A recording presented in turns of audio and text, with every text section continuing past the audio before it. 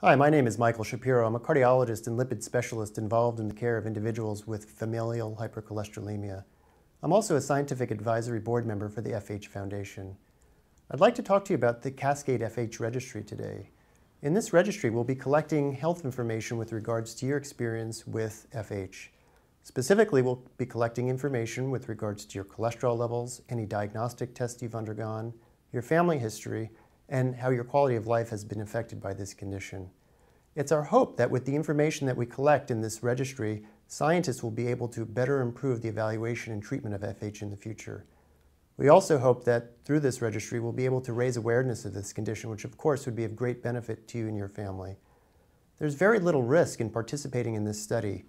All of the information we will be collecting will remain anonymous and de-identified to the scientists who are using this for future study. We really appreciate your contributions to this very important registry.